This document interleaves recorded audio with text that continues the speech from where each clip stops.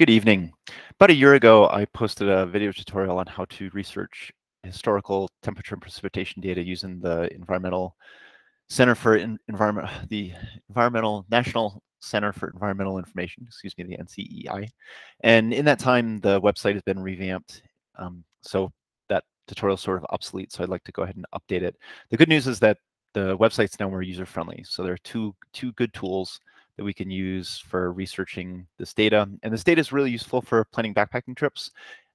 Temperature and precipitation data drive decisions mostly about clothing, sleep system, shelter, and they can also help you schedule trips too, because you can identify times of year that are relatively comfortable or not comfortable. So let's just jump into it. I'm going to go ahead and share my screen and walk you through what to do.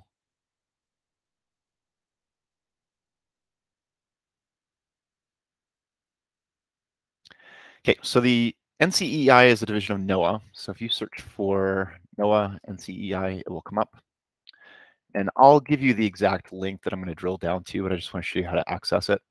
And I think it's worth, so you go to products, go to climate monitoring, go to US climate normals, and brings up this page here. It's worth reading this introductory information. I think it is useful context for understanding where this data comes from and how they collect it. But I'll let you do that on your own. So there are two tools. One is quick access, the other is full access. If you can get the data through quick access, that's going to be your best bet. So go ahead and launch it. I'm going to pull it up in a new window. Our first trip this year is in southern Utah, in Grand Staircase Escalante National Monument and Glen Canyon National Recreation Area. So I'll go ahead and start with that location. And it's like, well, hey, you know, all these, our operating area is near the town of Escalante.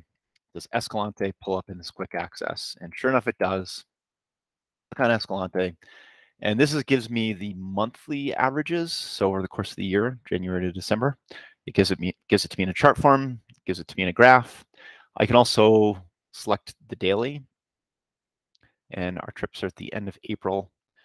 So I can scroll down and I can see that the average high is on the 23rd of April, 67, average low is 36, average is 51. Another thing you can do is you can get this data as a PDF. And this data is, the PDF is nice because you can save it for your own records. But one little thing that it will give you, for the daily, it will give you a chance of precip every day. So you can see if there are major trends one way or the other. So for example, in Colorado, in the month of July, you'll see the chance of precip rise pretty dramatically because you're entering the monsoon season, which peaks right around August 1st.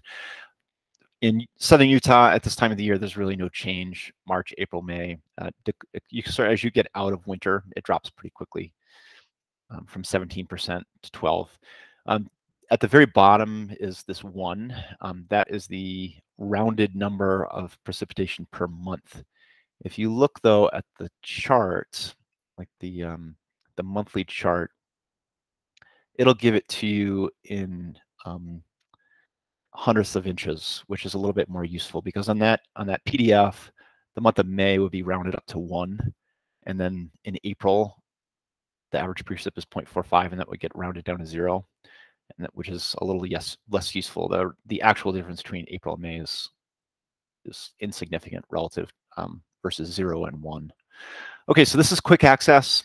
If you can get your data this way, go for it. So a couple other locations for us this year: Great Sand Dunes. That will pull up, Great Sand Dunes National Park and Preserve. If your trip is in Yosemite, you might be able to find the Tuolumne Ranger Station. Okay, or in Sequoia Kings Canyon National Park, you might find Lodgepole. Some locations, though, you're going to struggle. So there aren't weather stations near the location. So for example, our trips in the Brooks Range are sort of centered in the area of Anaktuvuk Pass. When I search for Anaktuvuk, nothing comes up. So it's like, well, like, what am I going to do? And what you're going to do is you're going to go to full access and start with the daily. If you need to, you can go back later and look at monthly. But I think if we can grab the daily data, that would be better. I usually just start searching for weather stations by using this map. And I'll scroll up here to the Central Brooks Range, and Inactivik Pass, this is a native village on the Continental Divide at about 3,000 feet. It's right here. So I'm looking for weather stations that are kind of anywhere in this area. So I'll just do a big box and see what I find.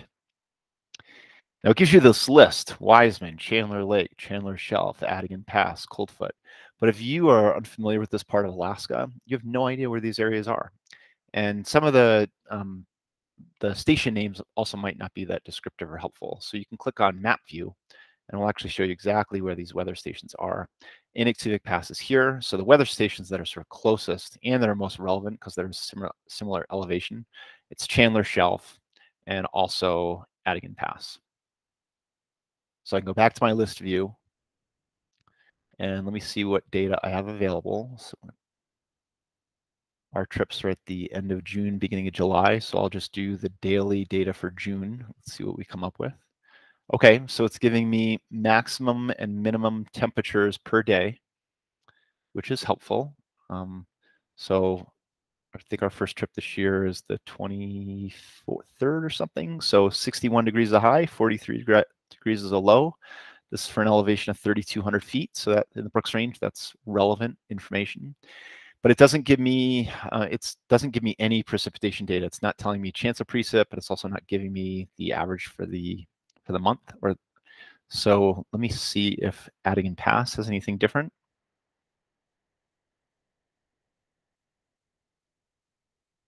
Sweet. Okay, and Adigan Pass is actually just the opposite. So it has no temperature data, but it's giving me a chance of precip.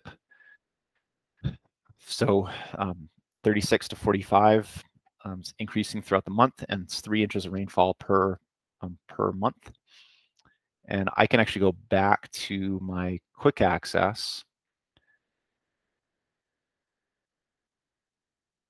and this will give me a little bit more data. So I can see that sort of the precipitation at Adigan Pass actually peaks in August. So August would be a relatively rainy month if you're planning a trip in the Brooks Range. And then that other location, Chandler Shelf,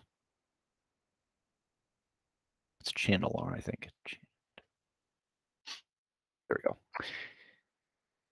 This is only giving me precipitation or temperature data. So between the two of those, though, it's very useful to where we're going to be running our trips. Okay, so there it is. Quick access, full access. You got the two tools. The NCEI website is really powerful. It will take you a little while, though, to get in there and play around with it and grab the data that you're looking for. Totally worth it. If you have any questions, send us a comment through Google Classroom or an email. And then if you're watching this video on YouTube, you can also put a comment in there. Thanks. Bye-bye.